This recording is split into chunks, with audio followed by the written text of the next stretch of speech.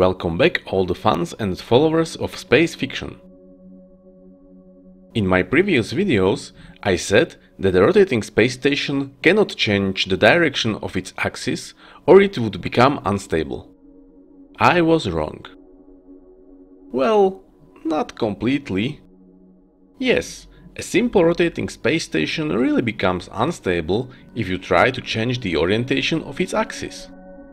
However, there is a simple solution that allows the rotating space station to change direction without destabilizing it.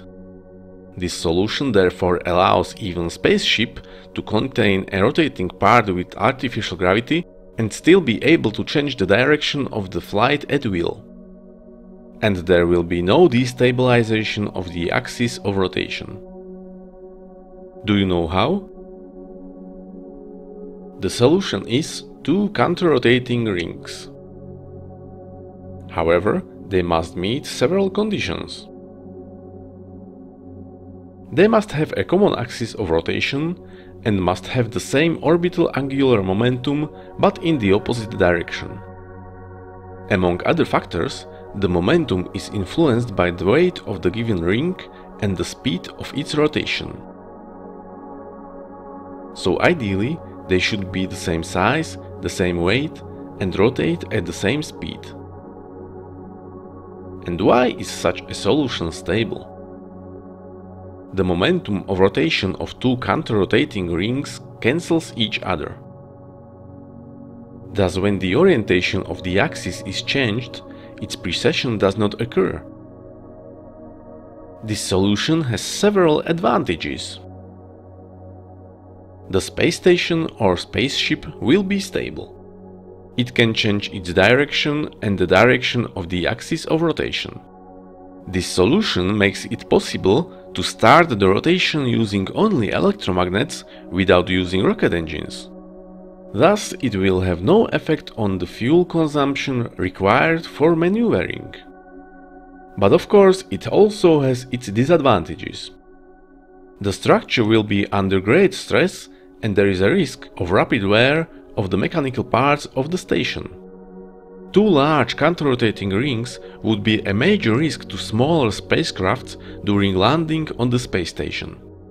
It will be impossible or very difficult to move yourself from one rotating ring to another. This problem could only be avoided if both rings were located in a one hermetically sealed cylinder. But in that case, we would be quite limited in size. And probably the biggest problem is the change in the weight of the individual rings. This can happen, for example, by the arrival of the crew or by loading or unloading the cargo. This would be a big problem with smaller ring sizes.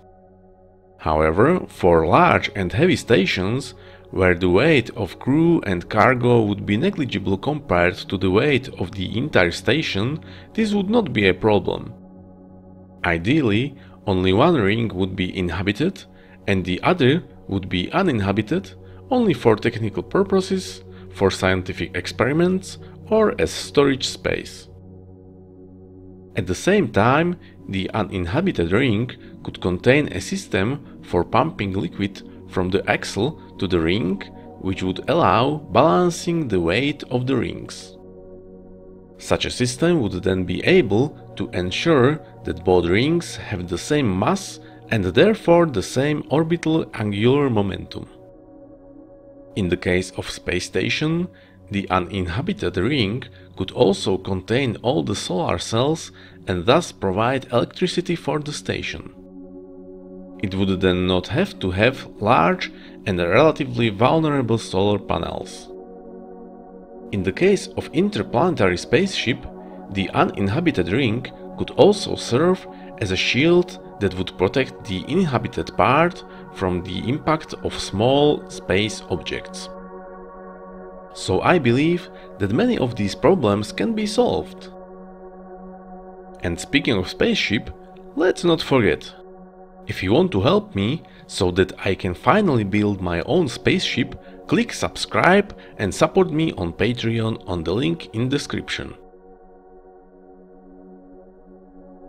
Thank you for watching, and the next time I fly by the Earth, I will send you another new video from the world of space fiction.